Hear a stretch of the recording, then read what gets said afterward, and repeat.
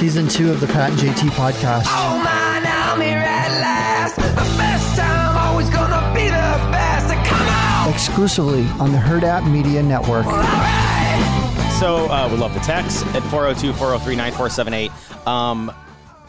Dana Camp, I always say Deanna and Rihanna, I always mess up their names. Dana's going to be back in a couple of weeks, so people are still texting in their birthdays. Yeah. So if you want your birthday analyzed by Dana, yeah, it's super exciting. Yes. So text your first name and your birthday. So we won't ever out you the years on the air. But No, unless you want us to.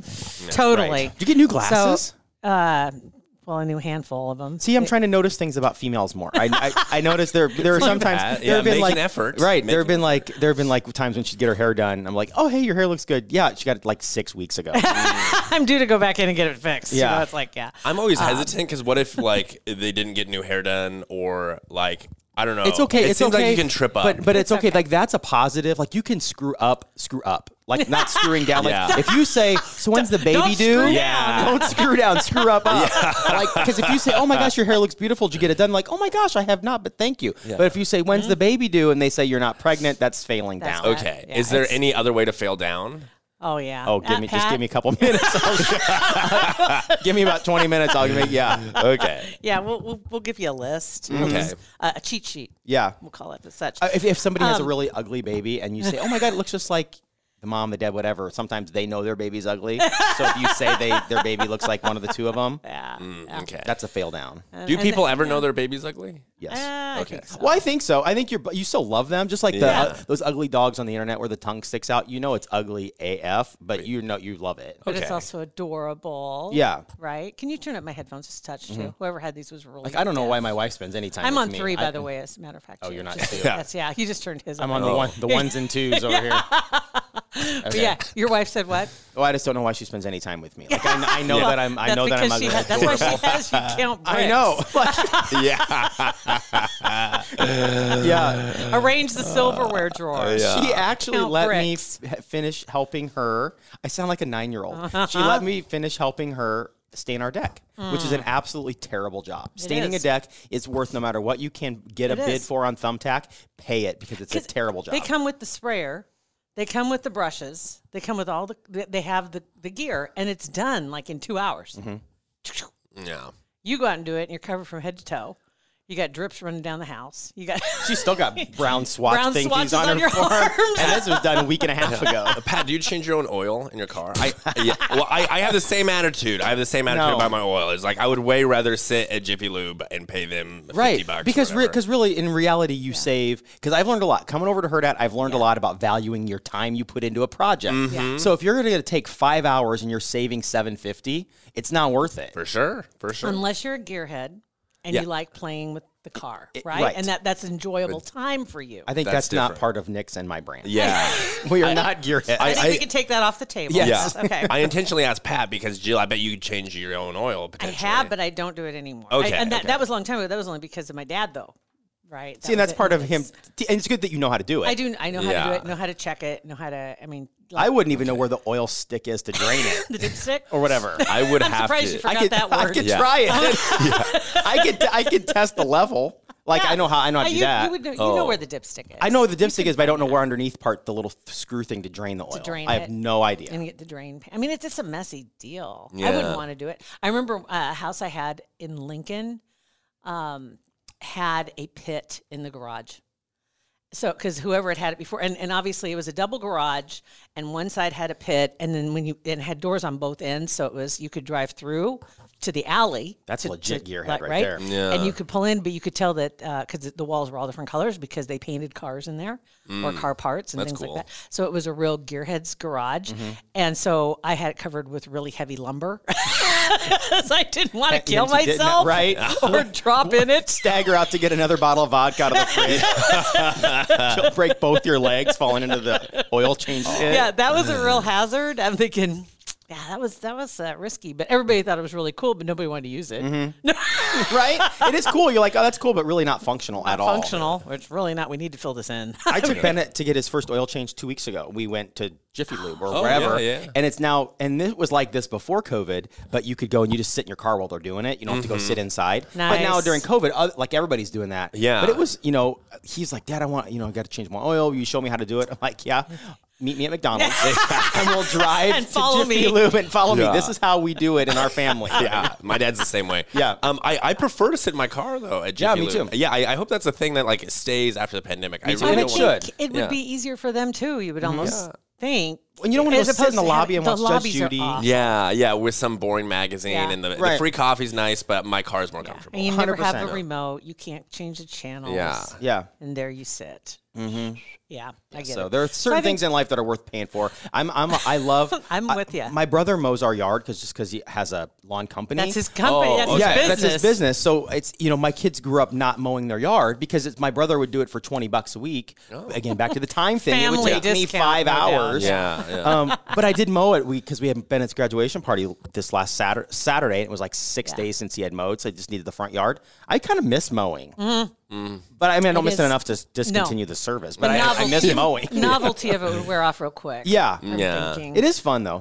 I do. Yeah, same thing. I do enjoy mowing, but on the other side of it, I really enjoy having it done. Getting home and seeing that it's done. Oh, So nice. yeah. Sometimes it's nice to think about nothing, just like Yes. walk around. And not mowing. Yeah. mowing. Yeah, I got the yard guys are coming by this week because the backyard.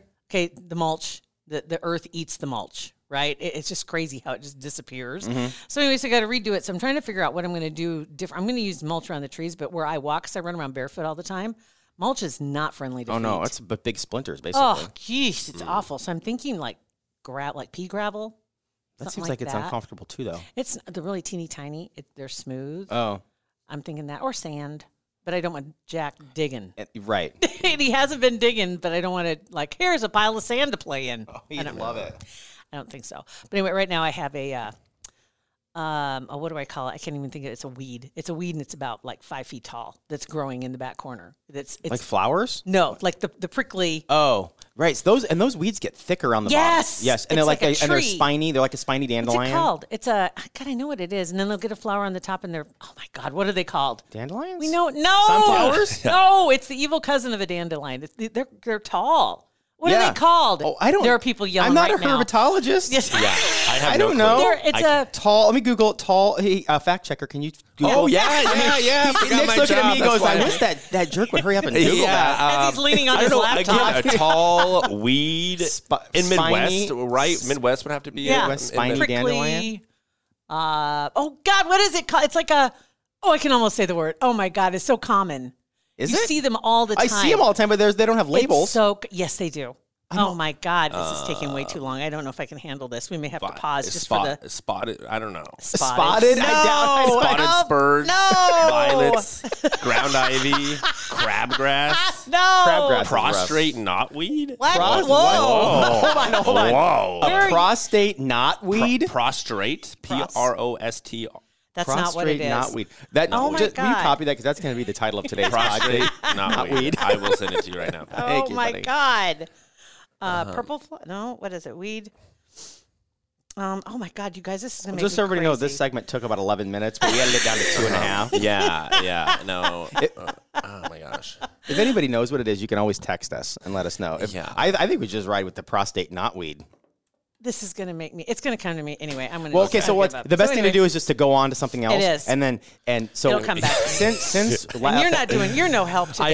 Yeah, I'm sorry. He's just sitting there sipping his coffee. Yeah. When it was taking us so long. So last time, since we had you on last, you spent some time in New York with Adam Glyn from Hollywood Raw podcast, of actually tailing legit paparazzi around the streets of New York for an entire day. How was that? It was nuts. So when you're on a meeting with Adam, he's always going like 1,000 miles an hour and jumping from like Like a squirrel. Yeah. And then also will like mute his camera and microphone and then run, and you don't quite know what's happening. And he comes back in hot. You think he's in danger, but he's not. He's chasing somebody. He's chasing something, and it's exactly like that. Except just you're in his world. Like when you're in a meeting with him, you're like have like a glimpse into his world. So you're literally you're hitching a trailer to his motorcycle. Yes. And there was just so many, for example, there's 3 types of people that follow celebrities.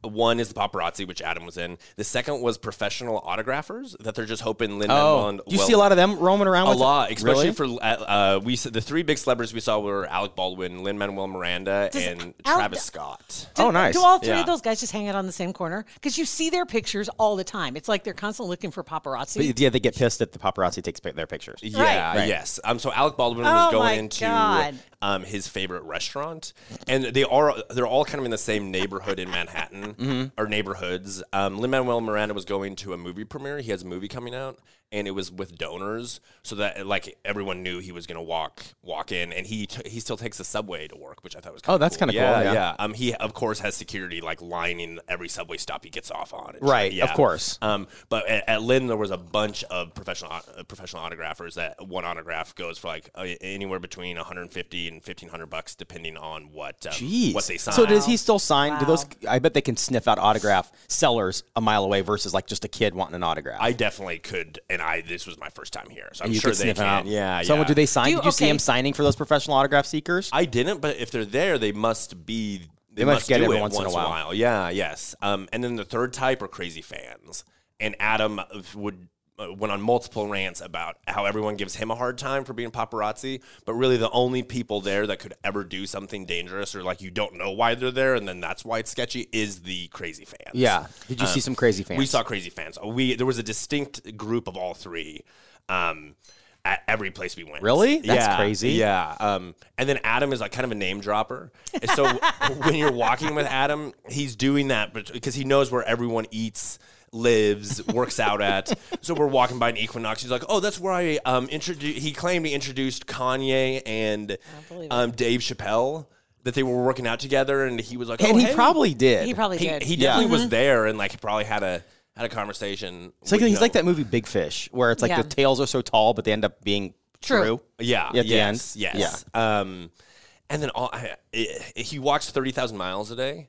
And you mean steps? Steps. I'm okay. No, not miles. Steps. Steps. But even 30,000 steps is crazy. People struggle to get 10,000. Right? Yeah. And I checked my phone because your phone, gives you a little health update. And your phone is like, right? Dude, are somebody chasing you? So I was with him for 6 hours, and I walked 25,000. Wow. I was. Is that the most you've ever walked, that you've recorded on your watch in a day? Probably. That's a lot. It was a lot. And he just he knows the neighborhoods where people eat. And he just paces around. And when we would be walking through places, he would be talking to me, but he would look at every single face who was eating in the restaurant. Oh my God. Hoping that Alec Baldwin would be sitting there. Driving with my dad, even in the country. Even if he's not hunting, having a conversation, he's scanning the ditch. He's scanning for coyotes. You're having an engaged conversation, but he's never Adam looking at you. Never. No, and Adam is listening to you, but he's scanning all the faces. That is exactly what's happening. That's like crazy. A soldier at war. Right? Right? Yes. And we met up, and he does get tipped off, I guess. Maitland Ward is she was on Boy Meets World, and then got into the adult film industry, and has a new book coming out. So she hit Adam up, or her team reached out to Adam and planned an interview on the side of the street. So I met her. That's cool. Yeah. And was that your first person you met in the adult entertainment industry? Probably. I think in person. In probably. person? Yeah, not through a foreign screen. I've met some semi-professional people, if you know. Semi-professional? I got it. Some self-employed models. Yeah, exactly. She also, I believe it was her husband was with her, and that also confused me of being an adult entertainment star with a husband. Would be super awkward. I don't think I could do it. That'd be tough. What was the girl? God, she was huge in the industry, and then she left. Prostrate Knot. No, she left, but she wrote a book. Because of how she ran her business, she's multi-millionaire. Jenna Jameson. Jenna Jameson. I was thinking Jesse James. No, Jenna Close. Jameson. Jenna Jameson, and her husband was the fighter. Yeah, they ended up. They ended up getting divorcing, but pretty explosive marriage. It was. You can imagine. Cray. Yeah. And she gained a whole bunch of weight, and then she lost weight, and she documented everything. Mm-hmm. She's fascinating, but she runs it like a business. I mean, and she has this multi-tiered empire of everything from books and everything else that's in there besides the movies. I mean, there's so much more that it's kind of interesting when you see one of the women that do that take control. Because a lot of the women are controlled, That's exactly what I was And to see a woman that's able to... It's not just a fortune made by $20 tuggies in the back seat. Right. Yeah. And and all the money goes to the guy that's running it, and she gets a pittance, right? I think that rivals the episode. The title. It's not a fortune made by $20. We may get pinged back. So $20. Call it that. Yeah. Somebody's really overcharging for their tuggies. I'll tell you that, though. $20. Somebody takes a lot of their tuggies. Oh, my God. Yeah. But yes, Adam was crazy. That would be fun. Crazy. It was fun to do. Like, I would do it again, and if you gave me a few months, it's kind of like going to Vegas. If I lived there, I don't know if I could. You probably wouldn't go to the Strip. You probably wouldn't go down there. Yeah. I think most of the people that live there don't go down No, to the I wouldn't. Strip. Yeah, I wouldn't think so. You go to maybe one or two shows that you might want to go see, but otherwise it's a circus. Yeah. And then I watched Adam's stand-up, which I need to show, send the link to Pat. But awesome. It was also just great to see stand-up again. Yeah. I haven't been to a stand-up show. And your mom was with you. My mom was with me. At the stand-up. And we go to stand-up as family. Which is cool. Yeah, it's just like a fun thing we do as a family. So like the jokes didn't really bother. Nothing about this bothered her. There was very inappropriate jokes. Yeah. And then we're talking. Adam kind of hung around and was chatting with us after. And someone in the crowd goes up to Adam and offers him drugs. Gives him drugs. And Adam, the guy takes them, walks away, and Adam goes, I mean, why would I ever smoke this joint from some random person who just gives it to me? As he puts it in his pocket. He acted like he threw it away and then put it in his pocket. So then we were. Hilarious. I like you like to have a good impression in front of your mom. Yeah, exactly. Right? That's what. Yeah, it still mattered to him. Exactly. That's awesome. Yeah. And you shot video. So there'll be videos up like in the next couple weeks, right? Yes. Hopefully, I'm finishing it today. There's kind of like a one long YouTube day in the life, so we should come back on and when that's ready. That'd be fun. Yeah, and the reason so my brother got married, so I was on vacation, but I intentionally carved out a few hours to link up with Adam, just because I hope to do it again, both with Adam, but like we have other entertainment talent that it would be a fun role to do this every 2 months. I go someplace, especially being a paparazzi to me is yes. fascinating. It's fascinating to me because it is like hunting, and these guys do get bad raps, but knowing that Adam's one of the good guys that's very respectful, and the guys that, especially now after we all saw what Britney Spears went through, and how these guys now have kind of changed their game a little bit. Yeah. And I know I don't remember what video it was, but it was 2 weeks ago, and he had, it wasn't, I know he got the Elon Musk video that was everywhere. That was Adam. Yeah. But I don't think it's the one that he licensed. That's how he makes his money. He shoots these videos, he gets these pictures, and then sells them to different outlets and licenses them. And he licensed one the other day. Have you ever watched Crawler? I have, yes. Yeah. You should ask him if he's ever watched Crawler. I'll ask him. Of it. Yeah. Because if he thinks is that realistic? Yeah. Because I'm sure he knows some dirtballs. Oh, I'm sure that, it's right? realistic. Yeah. He licensed the video for an 8-hour license to New York Times for $5,000. Wow. And then after that 8 hours, it's free. It's like, hey, you can make some serious money. So you find that big buck in the bushes and get it. It's a world record. You find that exclusive video, you can make some scratch. And it's got to be so incredibly difficult. Everybody has a phone now, and everybody has a camera. Because it used to be the only people with the cameras were the paparazzi. Yeah. I mean, you even think back to like Princess Di. In her days, it was the paparazzi, and it was crazy. But not everybody had pictures of her. Right. You couldn't just snap a picture. Yeah. And now there's so many pictures, it's hard to find something that nobody's seen before. And Or to catch something. So when we saw Travis Scott, who's like the biggest name in hip hop right now, it was just him walking from the car to. He's no longer with the Kardashian, is he? I think they had a baby together, but I don't follow. I think they did. Yeah. Well, I think they for sure had a baby. I don't think they're no longer together. So is it Kendall? I don't know. One of them. Yeah, Kendall probably. I've got a Kardashian story, but I'll hold off. Yeah. Okay. But we just saw Travis Scott walk from his car into the hotel, and Adam, that was Adam's comment, was like, I can't sell this. This isn't that newsworthy. He wasn't wearing a mask. So, like, after we sat on it, Adam was like, do you think maybe we could do something with that? Well, because he's not in a mask. I was like, well, that's more newsworthy than Travis Scott walks into a hotel. Right. But his comment was the ones that really, like, pop off is Alec Baldwin sees you a bunch and then respects that you're respectful of him, that you're not like, going crazy while he's eating dinner. So then Alec Baldwin gives you an exclusive interview on the street. Right. Which is cool. Yeah, that is true. Yeah. That's pretty cool. When you're talking about the pictures, and the different levels of people that are trying to get the autographs. Made me think of, I remember, of course, I go to NASCAR, thank you, but when you go to events, or even the Huskers, same way when they have the press day, media day. Yeah. Same thing, same type of thing. You'd have all the drivers, all the players, and then you'd have this adult pushing 5-year-olds out of the way to get an with to a get an stack of 8x10s. autograph. Yeah. Yes. Yeah. And that happened in both situations. And in both situations, they're just like, nah, move on. Because we know what you're doing. We know what you're doing, dude. You're just trying to get that to sell it. That's Yeah. all you're wanting to do. You really don't care. And the 5-year-old's like, seriously. Yeah. It's making Right. a 5-year-old's life. Yeah. He just wants you to autograph this little. That's all it is. Yeah. Interesting. Thistle, by the way. Oh, thistle. Well, we were overshooting on that one. I know. Yeah, It's just yeah. a thistle. It's about 5 feet tall. They get a purple flower. Okay. And it's prickly all the way. You can't, And they are like a tree Yeah, though. when they get this big. Mm-hmm. I'm like, You where gotta the use a shovel to dig hell out did the that root. come from? Right? Like, and it's overnight. It's like 18 hours, and it goes from baby to like a was. beanstalk. So if you're still with us, thistle. Yeah. Yep. One of my so whenever I appear, I try to like post this on my Instagram story. Mm-hmm. And one of my good friends, Ryan Hovland, grew up listening to your show. His mom would always listen while he would like on his way to school. We were just talking about this yesterday, weren't we? In a meeting, yeah. About people saying, "Oh my God, I used to." Mackenzie, one of our team members, I used to listen to you all the time when Mom would take me to school. Yeah. Stop it. Like, So now Ryan is re-listening after I was posting. Thanks, posting Ryan. some stuff. Yeah, so shout out Ryan Hovland. And Shout so out nice. Ryan Thank Hovland. you for introducing a new audience. I appreciate that. Yes, we just Right? we need more of those listeners. I think there's a whole bunch of people in Omaha and beyond. That, That just kind of, we just ships passing in the night. Right? And they're like, Pat and JT. yeah. So we'll task you. that? You and Reagan are doing a great job getting them around anyway. So thank you for that. So that's more than but- we've done in the last few years. Well, we have a newsletter coming soon. I wrote something. You for did? It. That's what I didn't want to put you on blast. Oh no, I did. Yeah, I did all because right. I'm scared of Reagan and Mackenzie.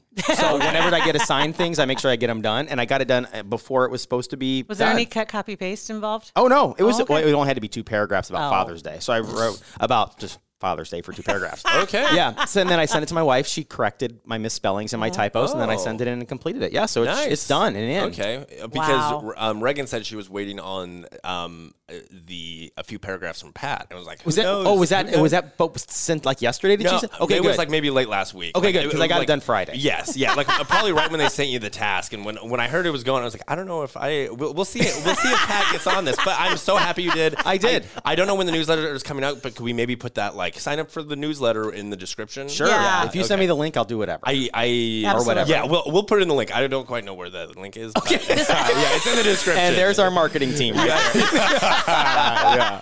It's still better than we had. It is very true. It is very true. Now we know there's a link somewhere. We do know there's a link. But yeah, and anything you need to correct from us today? Are we No, good? I would give my fact checking like a D-. Okay. Maybe. But thank you for having me on. Yeah, you Man. bet. See, and I still have a list. I want to talk about Ellie Kemper. I really want to talk about Ellie Kemper because there's an Omaha connection.